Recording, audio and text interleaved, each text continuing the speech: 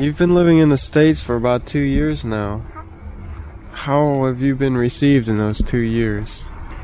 Well, I haven't been out in the big world very much. I've been living pretty much in this little house in the trees in Woodstock. Wood shedding stock. And because it's a period of contemplation, really. When I first came here, I did that Misbegotten Retro Gong tour. I say Misbegotten because I wasn't at all behind it. I wasn't really interested in playing that music.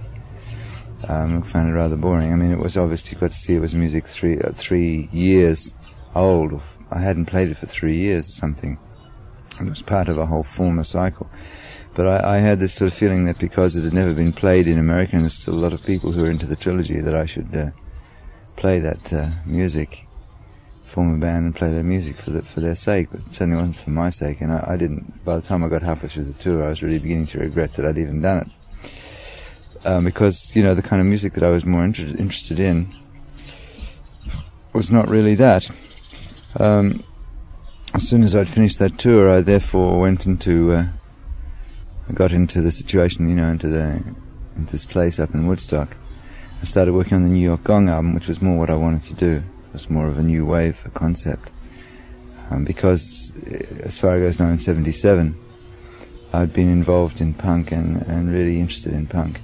And it's quite a weird thing to do, to get really into punk and then do a kind of a 3-month tour of fusion from 74 or 73, which originated in that time, and really was a relief for me to get back into the New York Gong and make the New York Gong album with the Zoo Band.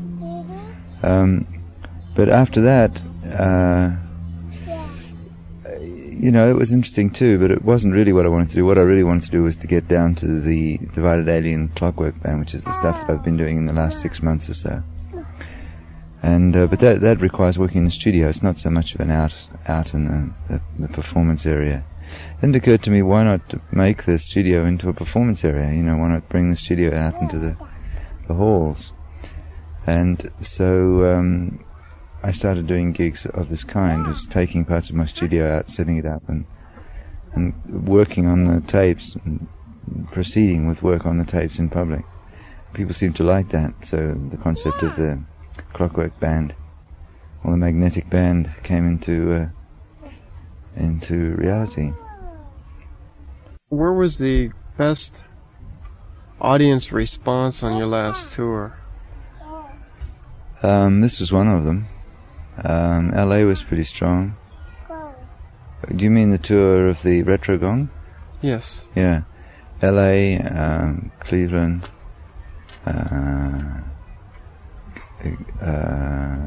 Chicago,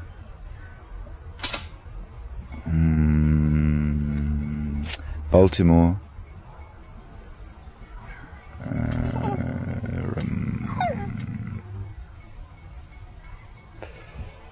I think they were the strongest places. Yeah, they'd be the strongest places we played, I think. Why do you think they were centered in the large urban centers? Well, because I think there's a stronger pocket of that. I mean, there's still a lot of following for this music, and my involvement with it dates back to 1974. That doesn't mean that style of music stopped at that time. It's been going on and developing. You've got National Health, and you've got the Bruford Band, and you've got all these bands that are continuing in that tradition pretty much, and developing in that tradition. The use of jazz. But what I found weird about the whole fusion thing was the fact that it came from the States originally. It was black music originally. It then influenced some American and some white American, white European musicians. The white European musicians then developed their own thing from it, and then it was re-imported back into America. That's really how I really, you can say it, It's like it's gone from its roots in America back to Europe, and then a certain young American musicians have considered that to be good and have re-imported it, but there's no mention of where it originally came from, because jazz is black music. To me, it was always black music, and my heroes were all the black musicians, not the white fusion musicians. And I always find it's very strange to have white fusion musicians held up as examples of the craft, you know. Mm-hmm. In fact, you know, the masters really are once removed, and they're all American anyway, you know. So that's pretty funny. Christian Vander, for example, of Magma, who was an excellent drummer and everything, he learned from Philly Joe. No, it wasn't Philly Joe, it was Elvin Jones. Elvin Jones. Thanks, Lord. His inspiration, his mother and father, they were musicians in Paris, and they used to be hosts to all the jazz musicians. And Elvin Jones used to stay with them, and he as a kid learned from Elvin Jones. I think he's probably one of the few white guys that ever learned from Elvin Jones. Elvin Jones took over in a very paternal way and taught him the drums. So he's an excellent drum player, and he comes from that black tradition. But it's kind of weird when I just get this funny feeling, you know, when young white American musicians are getting the inspiration second hand. Obviously, the Euro rock thing has a particular atmosphere and it's a readaptation of jazz and fusion and so on. I tend to think it's confusion, though. See, that's the reason why I call it confusion, or even infusion, perhaps on a politer day. But, well, it's definitely not your straight jazz. No, but it's really not a heritage either. I mean, the blues is not my heritage at all. I never play the blues because it's not my heritage, you know. Jazz is not my heritage either. I play jazz because my heroes were Sonny Rollins and Thelonious Monk and people like that, because their music turned me on so much. But even so, I wouldn't go so far as to say that it was my heritage. I'd say that I borrowed that as one of the elements in the kaleidoscope of my musical interests. But certainly alongside with jazz there would go Indian music, Balinese music, all the traditional ethnic musics, and then Australian folk music, Aboriginal music, if you like, and then there would be all the variations of Irish real music. I mean, wherever there's music, the only thing I don't like really is country blues. Country blues I find very offensive. I don't know quite why. Wow. I guess up in Woodstock everyone does country blues, and it drives me crazy. Every time we go out for a drink, somebody's playing country blues in the corner. I can't stand it. A lot of your music is heavily influenced by gamelan music, especially Balinese gamelan music. I'm wondering why you haven't really expounded on your use of that music in your style. Which parts would you say were influenced by gamelan music? Stuff from the trilogy? Well, especially the trilogy. We see that was possibly the influence and of Pierre also Merlin. Floating Anarchy. And, of course, Wise Man in Your Heart from the Good Morning album. Yeah. But it's not so much gamelan specifically, it's that what interests me is that kind of fast flow of notes which are kind of close together, which create a pattern with their overtones, which is like a continuum. I've come close in this Divided Alien. There's one piece in the Divided Alien Clockwork Band like that, where I was playing notes on they're a semitone apart, and I think a couple of which are a quarter tone apart, and this kind of carpet of continuums, and they're all overtones, and the overtones that occur, it's very hard for me to explain this because it's a new concept. The overtones that occur are a bit like glissando in some curious way. They create a carpet of overtones on top of that, which to me is rather like the music of the spheres. I mean, basically all I'm trying to do is to chase this idea of there being a music which is the sound of planets rubbing together. It's called the music of the spheres, which is something which the physical ears don't really perceive. It's something which the inner ear perceives. It's like the clairvoyant or audiovoyance, or I don't know quite what the word is, but it's like the equivalent of clairvoyance, but in terms of listening. And the music of the spheres is any sound I make which starts to sound like music of the spheres, I'm after it, like a dog after raggy bone, you know. In this particular, it's not so much I suppose in gamelan music you can hear this feeling, but I wouldn't say that gamelan music interests me per se. What interests me is that continuum of rhythmic continuum of notes which are related in a certain way to create a carpet sound or an overhang, which has a curious magical quality which can lift up your atem soul. Pierre Merlin was very much into gamelan, and I've always considered ballet to be the centre of the world, musical world. Musically, I think that their music is the highest and most developed music, the Balinese music, and the theatre and so on. I think it's incredible. I've never been to Bali, but I guess Maggie's going to get me to Bali at some stage. Great. She's a inveterate traveller, and I hear that. Getting back to what you're involved with right now, this tour seems to be very concerned with spreading the history and ideology of gong. Did you find a lot of people were missing the depth of your music, and that's what prompted this? Well, you know, I'm not so keen on this history thing. I didn't really want to do it, but I think it's because so little is known about Divided Alley and Clockwork Band that everybody I spoke to about it seemed to grab hold of the history and magnify that as being the important element, and not talk so much about the Clockwork Band, because they didn't know what the Clockwork Band was, and they had no way of describing it to anybody, and so they said, oh, David Allen's going to do the history thing. But actually, in a way, I wished I hadn't even mentioned the history thing, because I don't care. I mean, I'm not really that interested in history. Sick to death of the history, as a matter of fact. And to go on for an hour and talk about it, you know, it's really like how many 100 times have I done already? And I should think that people pretty much must know about these things now, and if they don't, well, they can use their imagination. I don't care. I don't believe in facts. I think facts are the idlest of the superstitions. Richard Burton, the traveller, once said that. Facts are the idlest of superstitions. What are facts? You know, they're somebody's fantasies. And so I get up there and I rave on about my fantasy of what happened. And everyone said, that's the truth. It's not the truth. I mean, the truth is whatever anybody wants to make of it, whatever they feel they need to make of it. Any kind of history itself is a complete misnomer, as far as I'm concerned. History doesn't exist. History is one man's fantasy. That's all you can say, based on certain kind of coded information. Mm-hmm. But you know that each of us will perceive that house in a different way and describe it in a different way, and each of us singly on different occasions during the day will also describe that house in a different way. So how many different ways to describe that house? There are endless ways of describing that house. So the whole of history, the whole of written history, is a complete load of phantasmagoria, isn't it?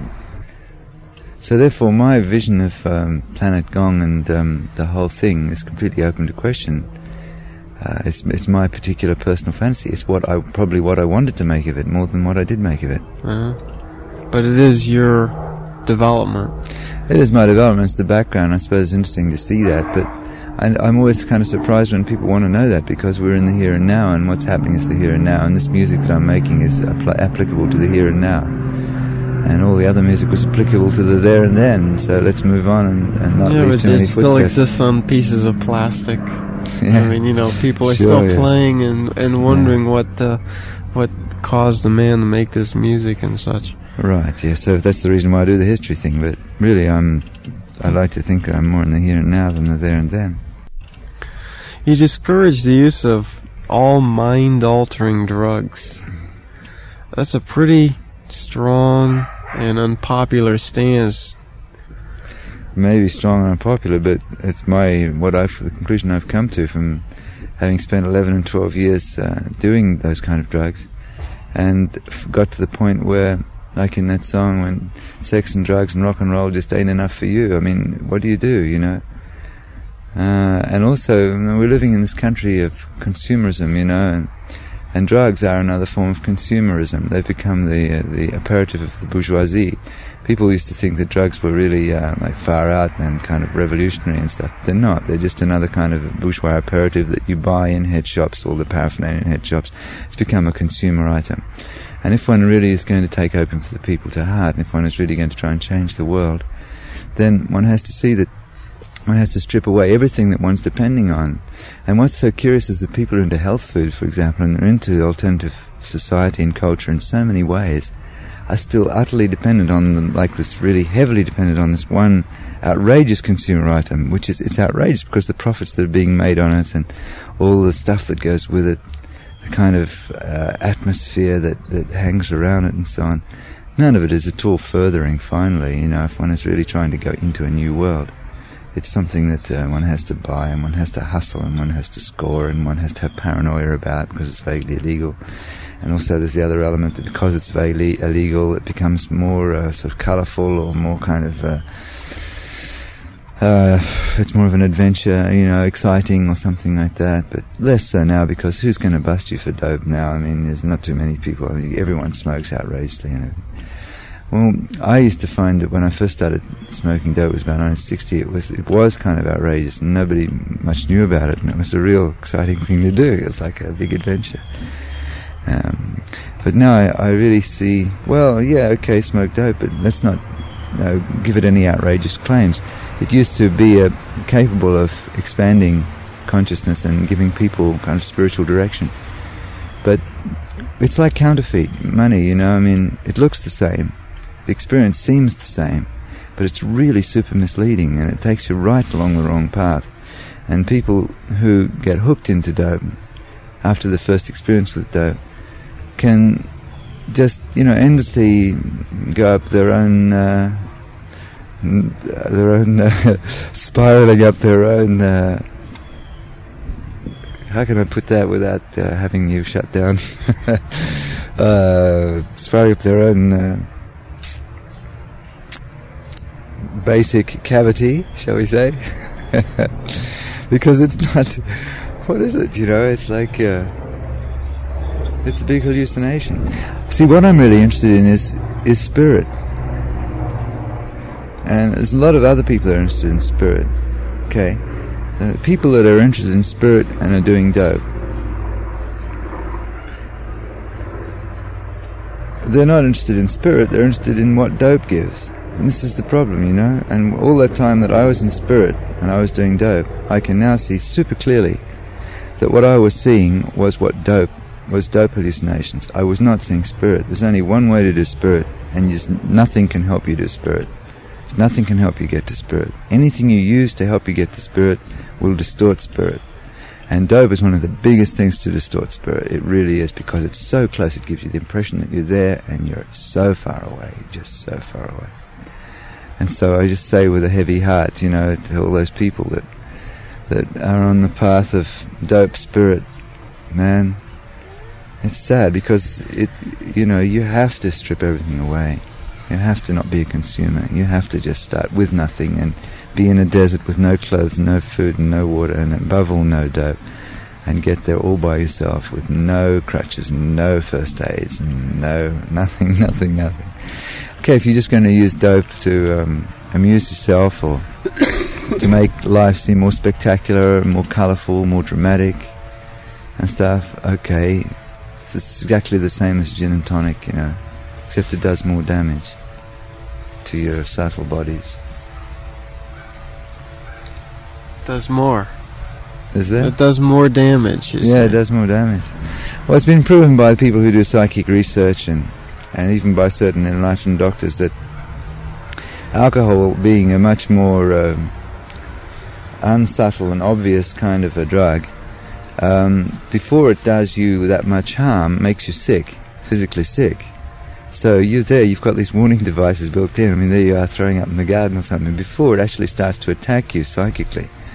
But particularly hash, or coke and all these things, even acid, they don't make you sick, but they can cause your aura and all your subtle bodies, your etheric bodies and so on, to be feeding back and blowing out and collapsing and expanding and doing all these alarming things.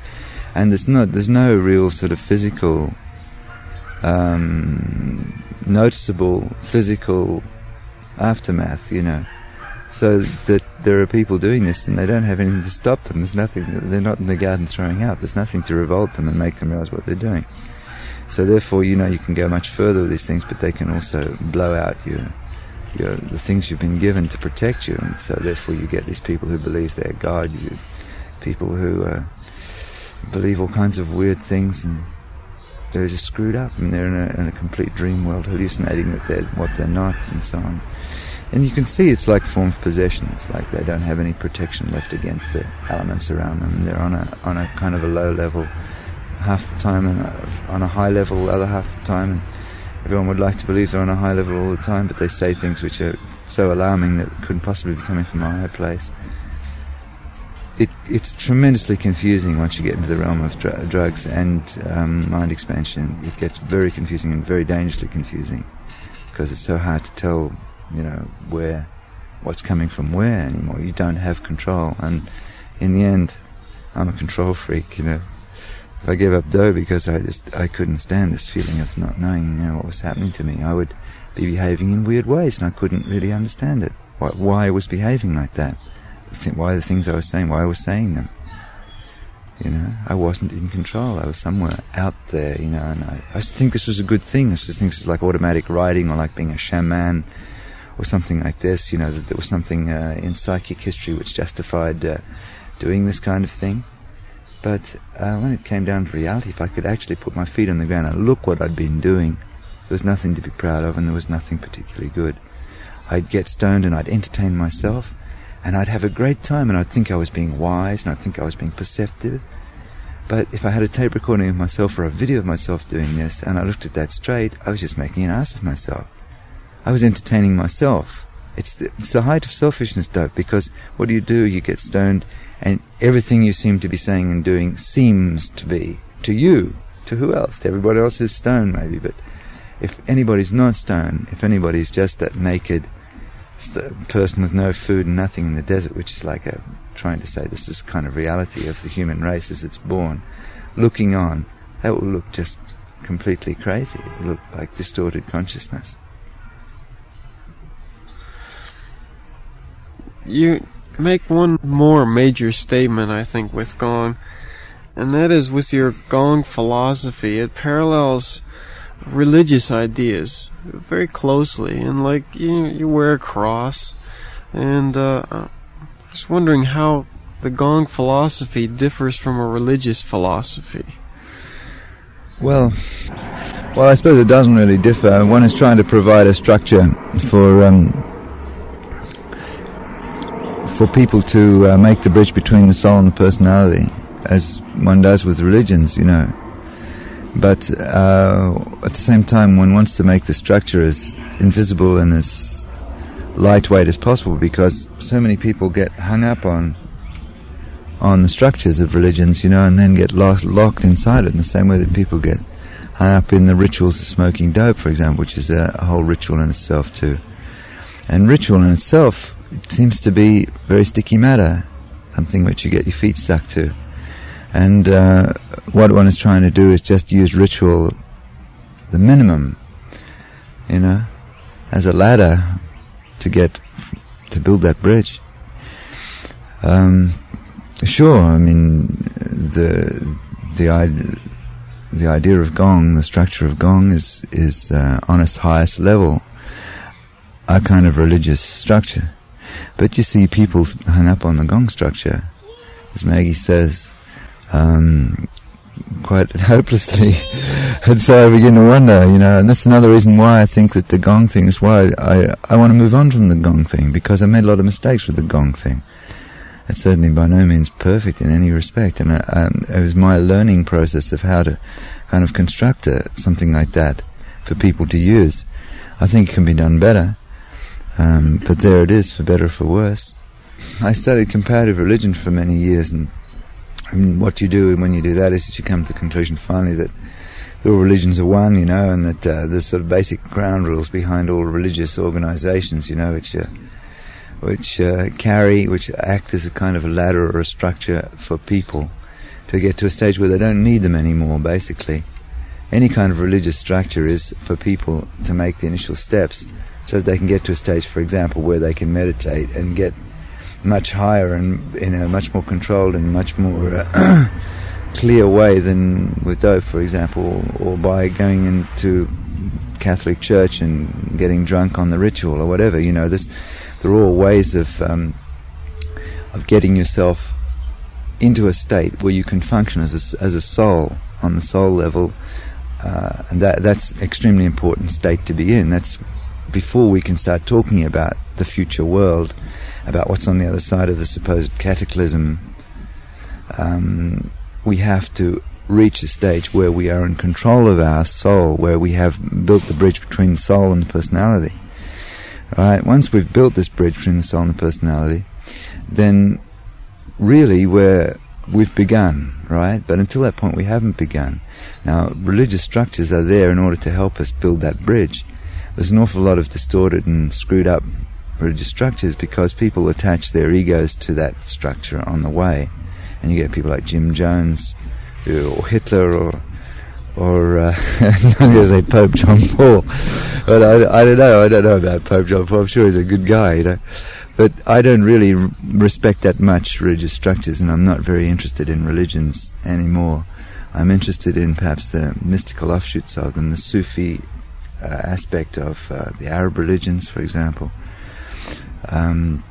or the mystical English extensions, theosophic extensions of the Christian religion. And there are these people that hung up on the structure of ritual of gong thing, but certainly that's not the where one should be. One should be free of it. One should use it and throw it aside. I guess the one thing that's really come out on this tour, rather than the thing that happened in New York and last year's tour or a year and a half ago, whatever, and what I've picked up from the albums is that there's a lot more to gong than just the music. And I think that's probably the most important thing that's coming out on this tour that you're on right now.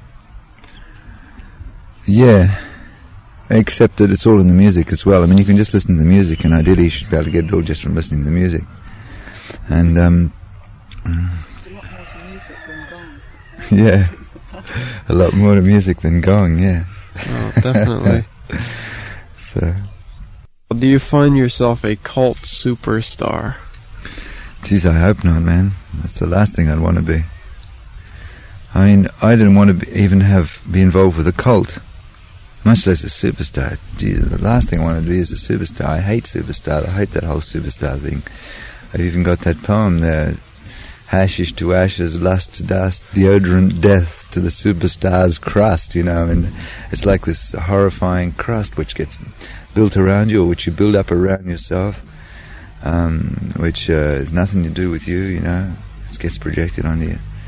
I'll do anything to destroy that at all times. I mean, I think you can see pretty much, if you know much about the way I've handled my scenes with bands, I've tended to jump off whenever that kind of thing started to develop and do the opposite thing as much as possible.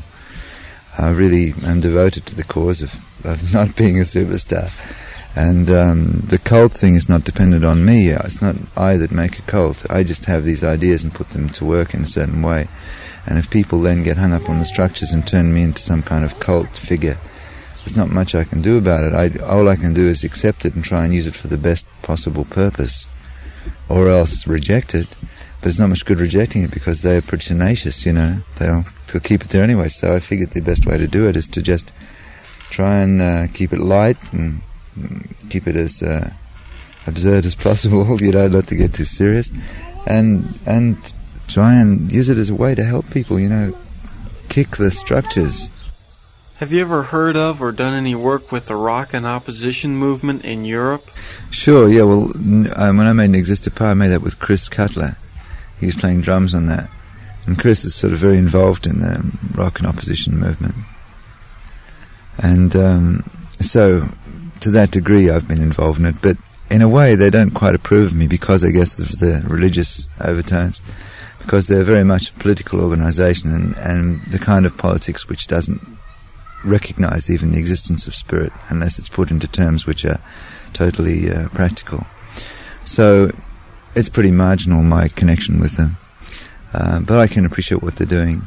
And a lot of the music that comes in that thing is very, very fine indeed. I'm a great fan of Universe Zero. That I heard some tapes recently of some work that Chris Cutler and Fred Frith did with Universe Zero, which was very, very similar to one of the pieces that I was doing last night. So I feel a real connection with them musically, if not totally ideologically. Very good. Well, I appreciate the opportunity to talk with you again.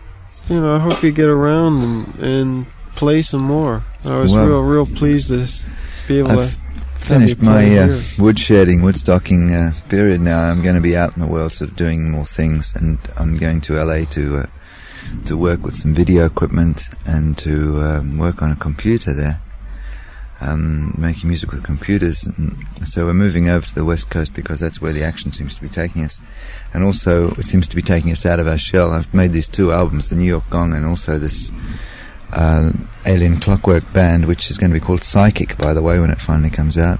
It's the title of the album. In the last year or something like that. So I feel I've done quite a bit of work, and I'm ready to come out in the world. I'm going to find some kind of new deal, American record company or distribution, so that the records are available here, because it's a complete catastrophe what's happening with Charlie Records in England there. The distributors here, especially the distributors on the East Coast, are not very friendly towards me and don't seem to make any effort to get my records out. So they're very hard to get. New York Gong is extremely hard to get. I haven't got one myself, even from Charlie. Really? And very few people seem to have found them in the shops. I wish that, that it extended to me. Yeah. But the thing is that I've reached the end of my contract with them anyway, and so it's time for me to really start working on getting a whole thing going in America, so that the whole American gong, or the American alien whatever cycle is now about to begin in earnest, because I'm now going out into the world with the things I've been doing the last 6 months into the marketplace and start hustling for myself, which I haven't done yet in America. So hopefully within a year we'll start to be able to get things and get information, and there'll be a much more organised, many more gigs of various different kinds. Good. Thanks a lot. It's a pleasure.